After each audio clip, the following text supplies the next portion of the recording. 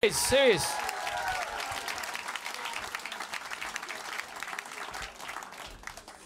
Thank you very much.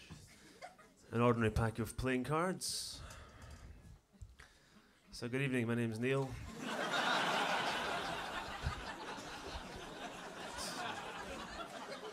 Exciting to be here. I learned two important things this week, ladies and gentlemen. First thing I learned was that a breast screening isn't.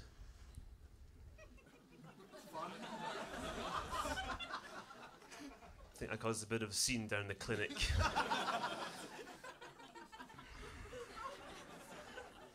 With my popcorn.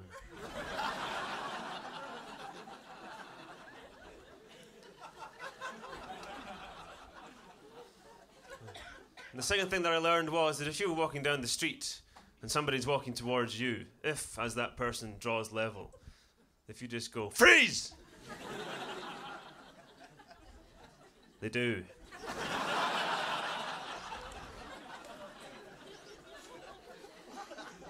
So give that a shot, my friends, because it is unreasonably funny. I did get an unnecessary kick out of that, destroying people's days for no reason. Although I got my comeuppance, I was in the bus coming here tonight, and I fell asleep on the bus, and I was woken up by a woman sitting next to me, yapping into her mobile phone. And she went, "I'll be home in 15 minutes," and hung up. And she woke me up, and I was cross, and seized with a burning desire to kidnap her.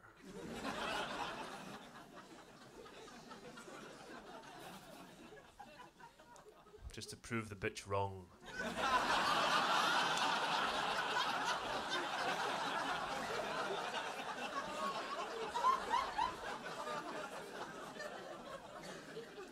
You know, we've all done it. Take her off to the woods, tie her to a tree,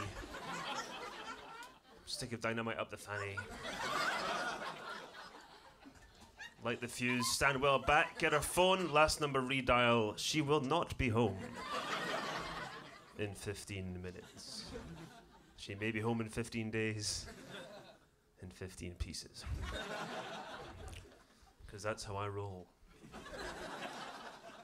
So I'll tell you a few more things about myself. I've got one nectar point.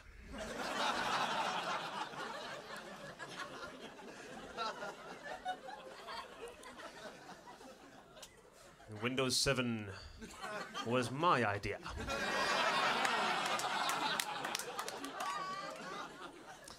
But before I go, I thought I'd do more.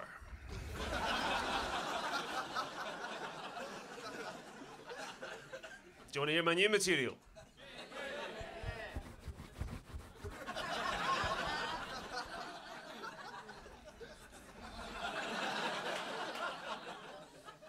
It was a Christmas present, so it's still topical. Now, in case you're having trouble placing my accent, Comedy Store, I'll give you a little hint. It is, in fact, what is known as posh Glaswegian.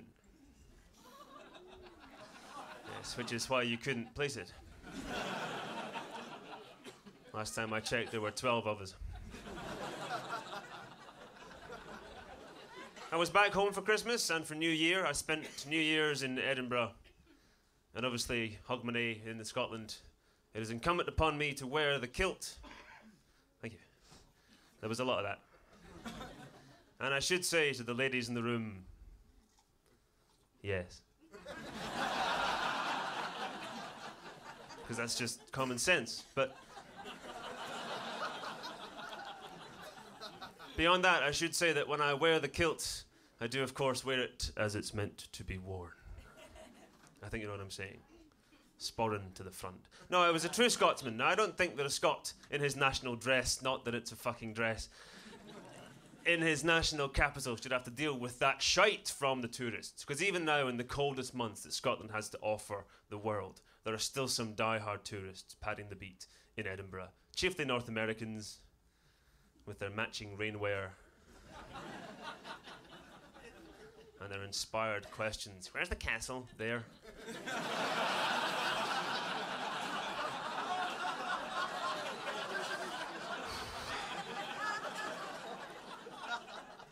Turn the fuck around, you cretin.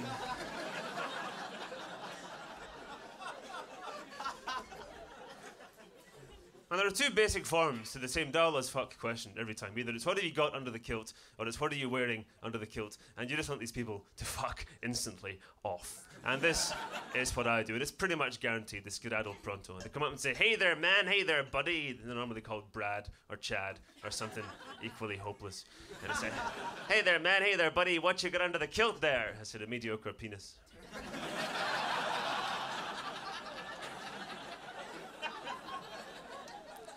And that way, no matter what their inclination might be from a sexual perspective, they don't tend to hang around. Whereas if they come and say, hey there, man, hey there, buddy, what you wearing under the kilt? I say, lingerie.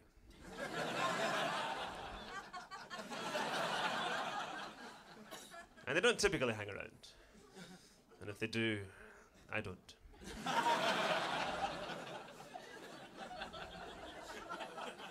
So before I moved down from Scotland to make a go of this comedy thing full time, my previous day job when I worked back up in Glasgow, this is quite true, folks. I used to work for the BBC in their complaints department.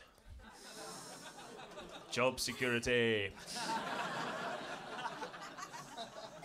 And not just for Scotland, BBC Information Correspondence Unit, this is full title, was actually based up in Glasgow, but we answered letters from the length and breadth of United Kingdom, which is fantastic, because most of the folks that write to the BBC to complain are a retired colonel who lives in Kent.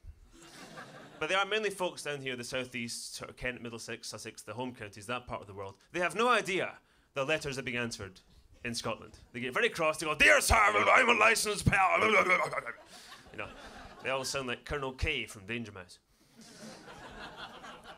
And they get very cross. BBC Broadcasting House, you know, London, throw it in the post, forget about it. It lands on a desk in Glasgow a week later, and one of my former colleagues answers it, which is priceless, because quite a lot of these folks down in this part of the world are writing to the BBC to complain about all the goddamn Scottish accents on network television.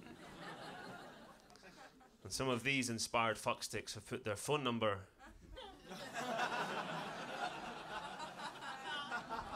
on the letter.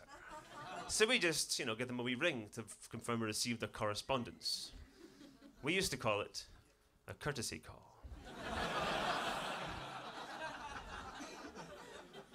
Hello.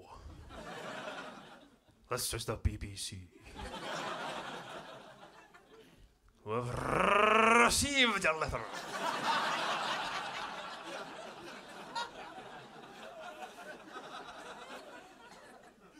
And it's a wee shame you didn't like Scottish accents on the telly. Bagpipes in the background. Please be assured your comments have been sorry? Coffee. Registered. And shat on. Freedom! So that was always fun.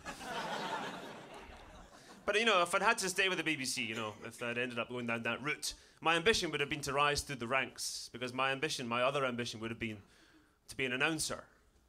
You know? Continuity guy, the guy that comes on between programmes and says, and now on BBC One, just to get to my last day on that job. Because your last day on the job, folks, any job, what do? You fuck about.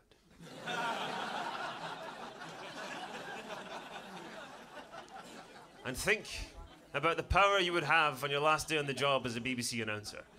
Announcing things that don't even exist. And now on BBC One, kittens on fire. Over on BBC Two for the next 45 minutes, this noise.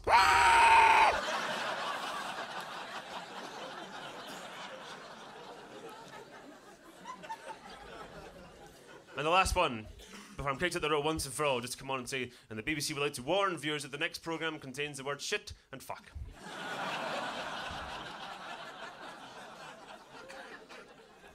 But not cunt.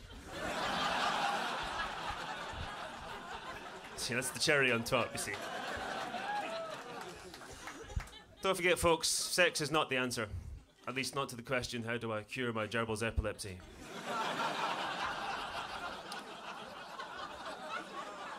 Don't overthink that one. And I'm going to leave you my grandpa's last words to me. I'm not speaking to you anymore. Thanks for your time and attention, folks. Good night.